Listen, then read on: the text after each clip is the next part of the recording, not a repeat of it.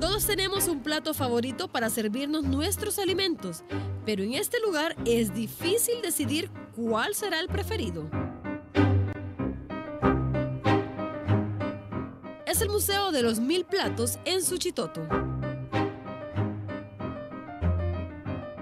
Desde los más comunes hasta los más sorprendentes. Se pueden encontrar bastante variedad de platos, como diversiones también, como los payasos, platos de cantantes, diferentes platos, y hay de niños también.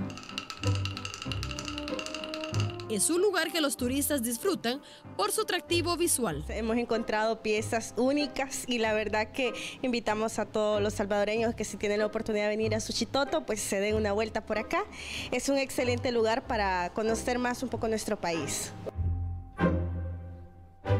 Y por supuesto, usted no se puede ir sin llevarse un recuerdo del Museo de los 1000 Platos que han sido coleccionados por todo el mundo. Le ofrecemos bastantes cosas, hay de diferentes cosas para artesanías que pueden llevar.